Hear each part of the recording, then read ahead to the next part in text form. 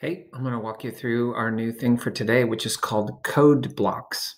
It's kind of a hybrid, a combination of Tinkercad and Scratch. So log into Tinkercad. You had an account. We did a lot of projects in it. And over on the left, click on code blocks.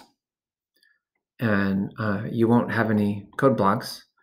So you can create a new code block. And they offer some default projects, but they also offer a whole little introduction on how to use it. I'm going to show you that in a minute. And there's also a quick start guide. I'm going to just do a new design for now, just to give you the quick and dirty view. You drag over a block, and for this, there's no like when green flag clicked, you just have blocks. So there's no special top block. You can look, we have shapes, we have ways to modify the shapes, like moving, rotating, making them bigger, smaller, changing the colors, grouping. We have control, like looping. We have math things, and we have commenting. So anyway, if I just drag this block over, create the box, and then over here on the right, on the top, you press the play button, it goes ahead and makes a box. And it's halfway, it's sort of centered at the middle here, which is 0, 0. 0, 0, 0. There's an X direction, a Y direction, and a Z direction. I'll show you real quick. If we do a move block, you can move this thing in the X direction, the Y direction, or the Z direction. Z is easiest. That's the up and down. I'm going to say 20. So watch now. It's going to make this thing, and then it's going to move it up 20 spaces. I don't know what the units are. Could be millimeters. What if I did 10 on the X and negative 40 on the Y, and then 20? We're going to see what happens. It makes the thing, and it moved it up. And yeah, anyway, so you get the idea. There's things. To get rid of a block, you drag it over here to the trash. You don't drag it to the left. When you're making a box, you can click on this little arrow, and you can make everything different. You've got the width, the length, and the height. So if I wanted like a really narrow box and I wanted it to be wider, I can press this go, and it makes that thing, again, centered at 0, 0. I think what I'm going to do is walk through their little tutorials right now. So when you go to make a new one, and I'd recommend trying this. Do the intro under activities. Let's do intro to shapes. And what it's going to do is walk us through doing some things, so that they introduce you and help you play with things. And it's a real helpful tutorial. So you don't have to watch my video if you want to just go ahead and do that tutorial. But on the other hand, if you're having trouble with that tutorial, you can watch my video. So they're saying drag a box over, and then say play. And then once you do it, you get this check mark, and you say continue. So now they're saying, hey, make it green. So you click on this, and they're showing you in a little video here what they want you to do. So I think all they wanted here was to make it green. All right, we're good.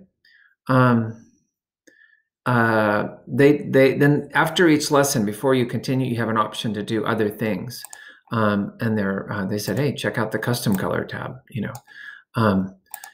Anyway, you don't have to do that second thing, but it's like an extra little enrichment on each thing. Okay, so now we're dragging over a box, and they're saying, hey, open this thing up and make the width 60. And then you, again, press go over here, and boom, got a thing.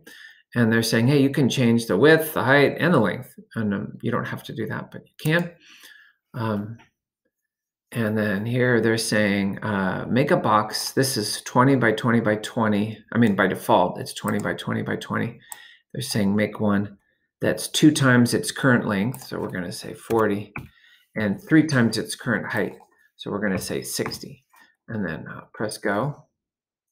Boom, we're good. They're saying, hey, you can create a bunch of different things, but we don't have to do that one. This is It's too bad my little picture here isn't showing. I'll tell it to load the image, see if it'll show. It's still not showing. I don't know why, but it says match the length of the box to the hole in the surface. So I'm going to start by just running this and we'll just see.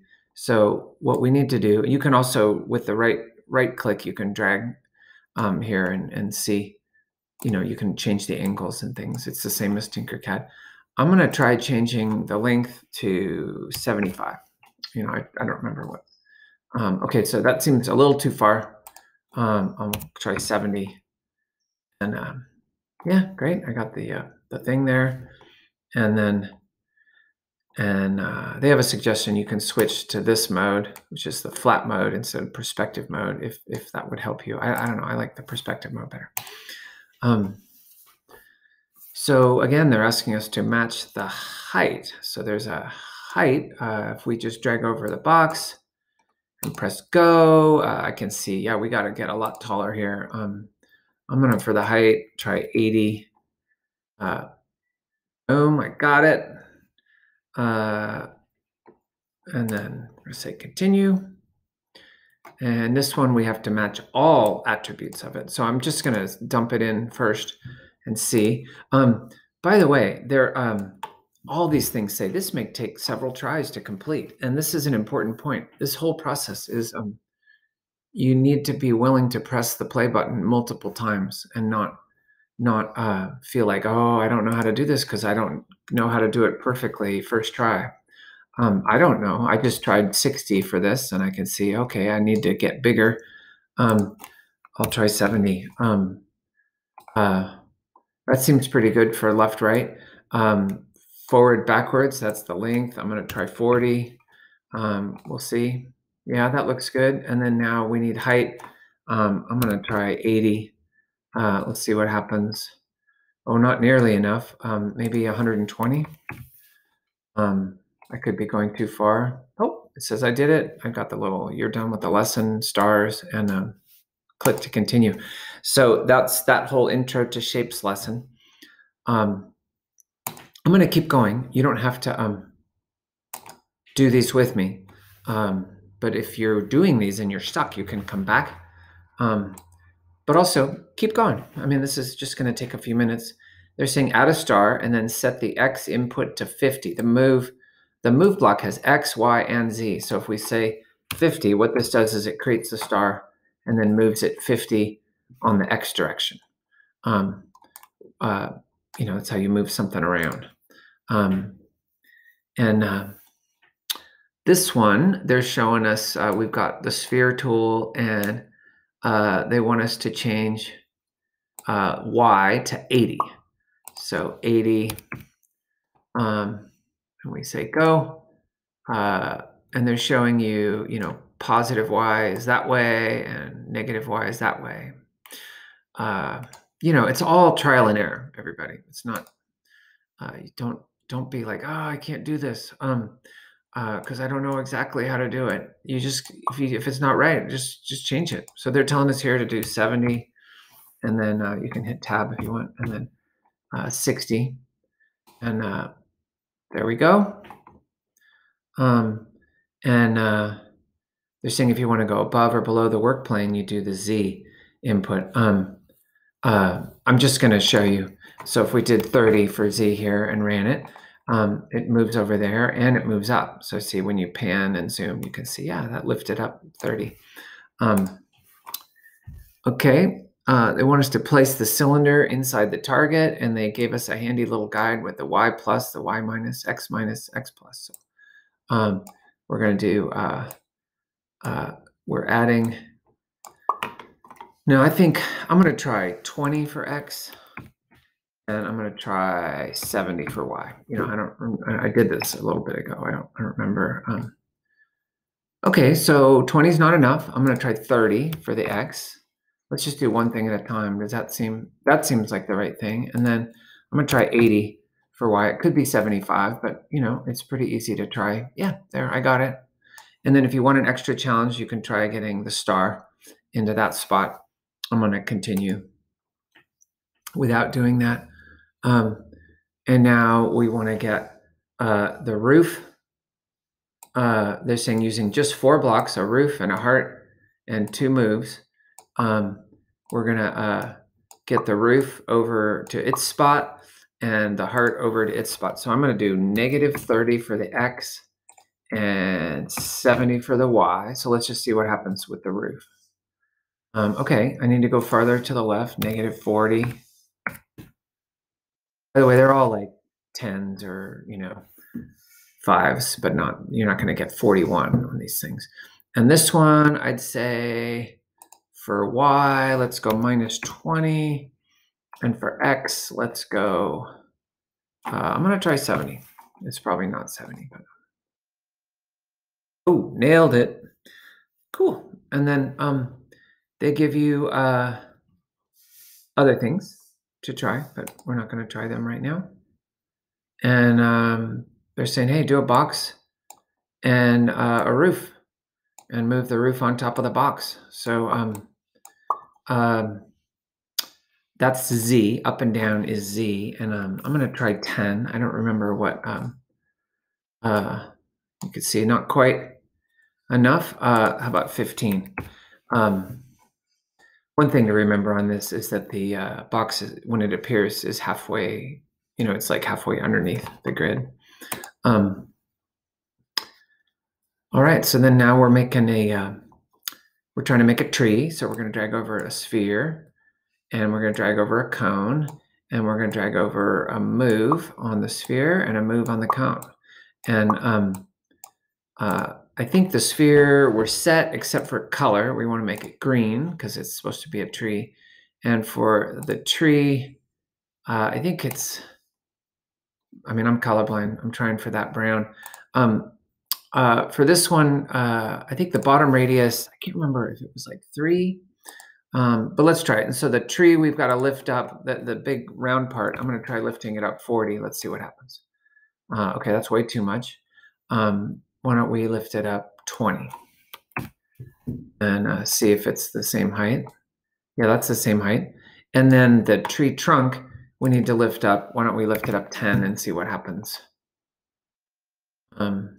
Bingo, got it. Cool. So just because I can, I'm going to go through the last one. And again, you don't have to watch this if you want to just get started. This just covers rotation tools, which are important. You have to choose what you're going to rotate around, the X axis, the Y axis, or the Z axis. This one, they're asking us to rotate around Z. You got to change it right here if you want to do a Z thing. That's that. We just rotated our heart around. I'll run it again so you can see.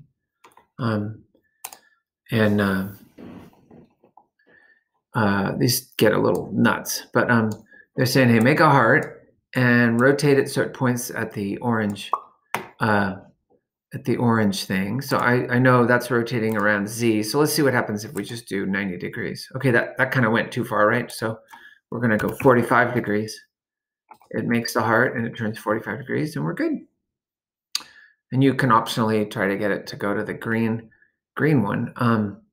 Why don't we try 135? I forget what it wants. No, like 240 degrees. Yeah, not quite. 235 or 245? Kind of seems like, I can't remember. No. -120. I can see it's translating whatever I write into a different number. So I'm going to try their numbers.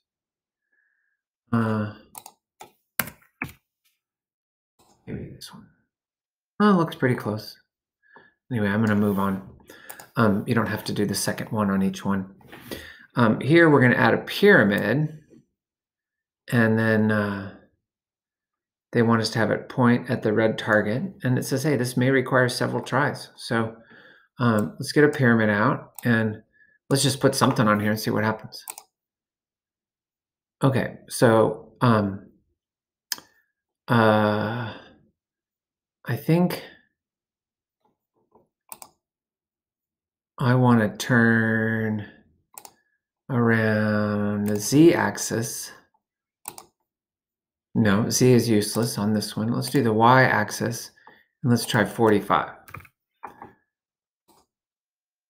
Ooh, negative 45, I think will get us in the right spot. Almost. Maybe negative 60. Let's try that. Beep. Got it. So, if you want, you can try the other one. This one, again, we're getting a pyramid, and we want it to point at the red target. So we're going to do and they're telling us what to do here. Okay, so we're doing X by 90, and we're doing Z by 90. Let's see what happens. Boom. Yeah, so it's just showing you how you can do more than one in a row. And here they're saying, hey, put a heart over in that spot over here.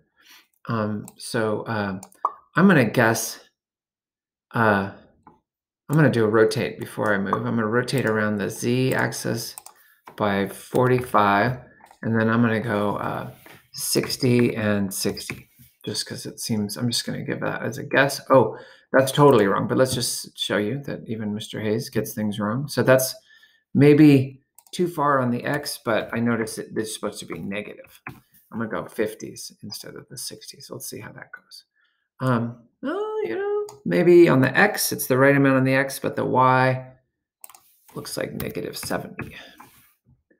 I mean, I'm just guessing. So, boom, got it. Awesome. Continue. And, oh yeah, so I got this, but because I'm colorblind, I couldn't get the right colors. Anyway, I'm going to make first the lollipop handle, or handle, the white part, the gray part. I figured out last time that this is a 1, and let's just run it and see. Is that so that's not big enough, and it's the wrong color. So let's try 40, and let's try. I'm really doing my best. I'm just going to say it's white though. Let's see how that goes. Yeah, that looks like about the right height. I don't know for sure, and I don't think we have to move that one. So then we're going to get this one.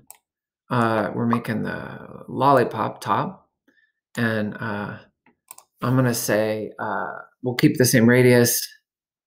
I'm going to do a height of 5, and let's see what happens. Okay, so that could be right. We have to rotate it around, I think, the y-axis. Let's see. Nope, it's the x-axis we got to do. So see how it's not a big deal to just try stuff. Also, we got to make the color right. Let's see what happens. Okay, and I noticed they're blinking things and like telling us stuff, which is great. It kind of shows you where you got to go. And so finally, we need to move this up. I don't really remember what we're doing in terms of values, but we're moving that up. And that's not quite enough. I go 30 at this point. Let's see if that, bloop. Hey, I got it. That's awesome. I will also mention there's this whole quick start guide, and I'm not going to go through it right now, but I'll just click on it, and it walks you through a lot of this stuff as well. So my video would become too long if we, but you can click next and go through the whole quick start guide if you want. Anyway, I hope this helps you get started.